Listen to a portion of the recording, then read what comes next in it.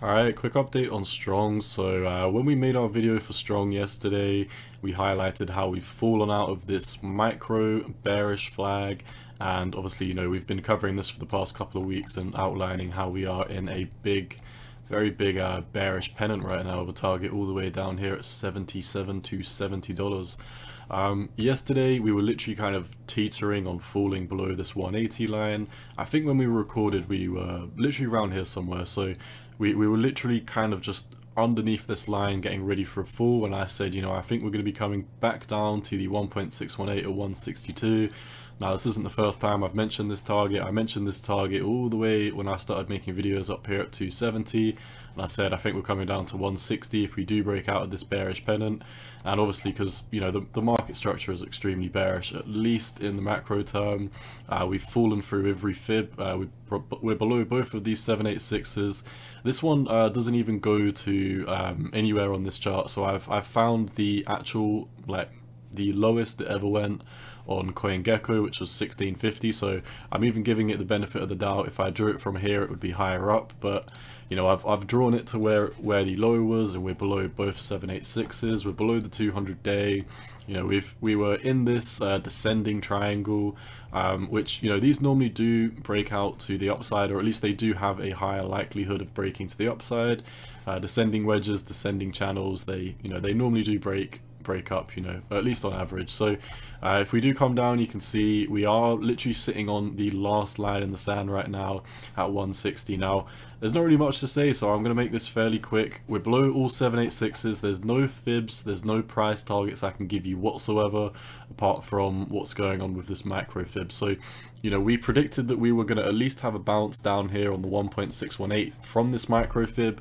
We can see this micro fib is very valid. You know, we basically touched it exactly, went back up, and now we're coming down. You can see this is where we're getting stuck again. So all in all, I can tell that, you know, Strong does respect these fibs. Obviously, these fibs are just characterizing, you know, the movement to the upside or the downside, and you know, when momentum does pick to the downside, it does seem like, you know, we are getting ready to fill these targets. Now, I highlighted this in, you know, a bunch of videos, but if we do take, you know, a basic best line of fit, you can see the volume is generally increasing and most of the volume is red. So very bearish. The RSI just got rejected from the 30 again, and the money flow indicator had one of the smallest dead cat bounces, one of the most sad dead cat bounces I've ever seen in my life. So all in all, I still am pretty bearish on Strong.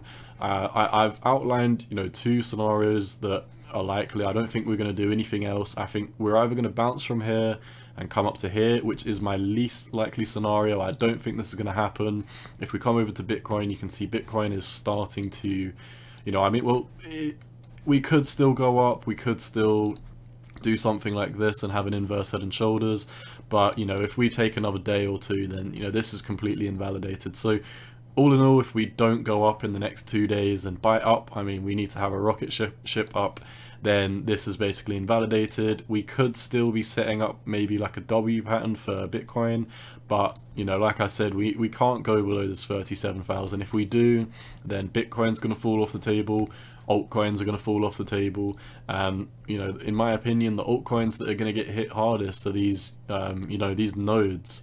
They are very risky investments in my opinion, and you know, if I do just like look at all of the coins, all the tokens that are down, there is only one, let's see, one, yeah, I mean there's literally only one coin that's down, and that's Zen, more than Strong.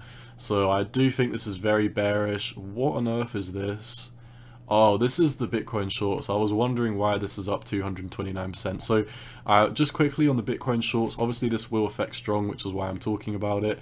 I have highlighted previously, whenever we do break above this box, you know, Bitcoin is screwed, at least for a week, at least for a couple of days.